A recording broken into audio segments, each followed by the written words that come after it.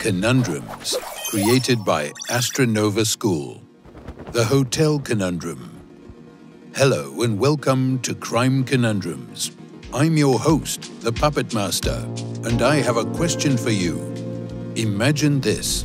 There is an abandoned lumber factory in a scenic national park. A company wants to turn the old building into a new hotel.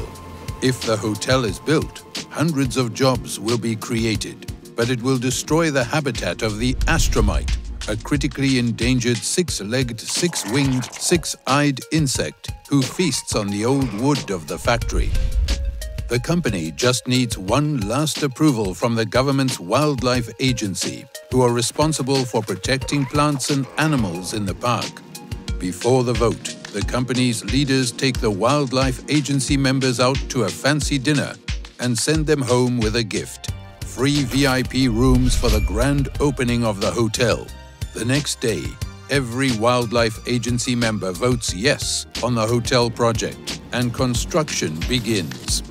1 year later, the hotel is finished, and the members of the wildlife agency attend the grand opening party as special guests. Days later, scientists try to study the hotel's effect on the ASTRAMITE, but there are none to be found. The ASTRAMITE is officially extinct.